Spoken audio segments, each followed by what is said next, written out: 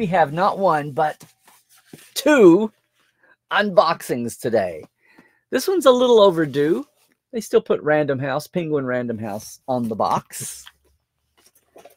Now, this is heavy because, speaking of the open house, I have been curious about this one for a while. Let's get it up here. Boom.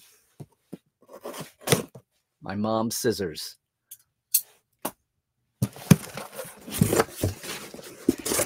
This tickles me because I can't believe it's been a year since John Eves asked me to host an impromptu Zoom chat in the final days of the pandemic shutdowns.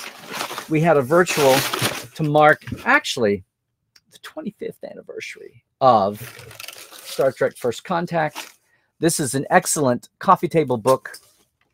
So Joe Fordham, UK author and a researcher, put this together with the help. This is a Titan book from my folks. You know, there is a Titan magazine gang, a Star Trek magazine. Anyway, this is going to be my copy. It's a behind the scenes, and of course, I famously had a chapter, the Black edition, the final edition of the companion. I did 1 billion interviews, probably a fraction of which has seen the light of day. I've used some of them since then, but I've been curious to see. We will de-wrap this. Curious to see what Joe and his editors have come up with. There you go. Perfect for autographing. See, a good coffee table style. Lots of photos. Lots of especially John Eves drawings, because there are 1 billion of them. This is the kind of thing that used to be the heart of my slideshows in the 90s, because heaven forbid there be. Now, Titan published a book about the making of First Contact that I co-wrote about 1/3 of it. Our interviews, Ian Spelling did all the actor interviews. I did most of the behind the scenes. We put in and at the time, every American that ever saw it was pissed because they were mad that there was no First Contact book in the day in 96 and 97.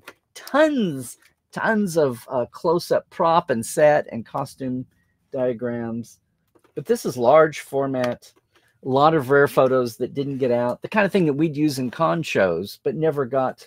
There you go. Is this the one that has the height? There was one point where I saw a drawing. John had put a height to the entire Titan missile. The evolution. What can I say? This has been out for a while. I was a little slow. I didn't get the advance word on this, but they were very generous in sending a review copy we'll be using. Want to make sure and get that out today. But what that also means is that, noisy enough for you, if you are at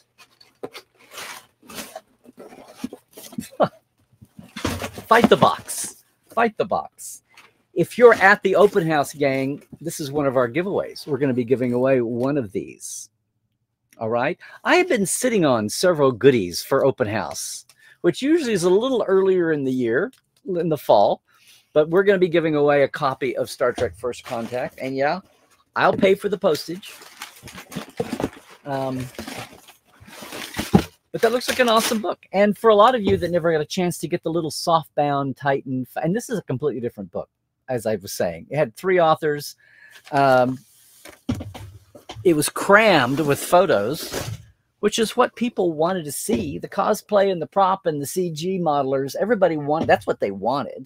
For years, I was the only person that, Alex Yeager, who designed the first 4 CGI Star Trek ships for First Contact, I went up, had him point out details on charts. I had all this stuff. I would share it at cons, but it wasn't out in the ether.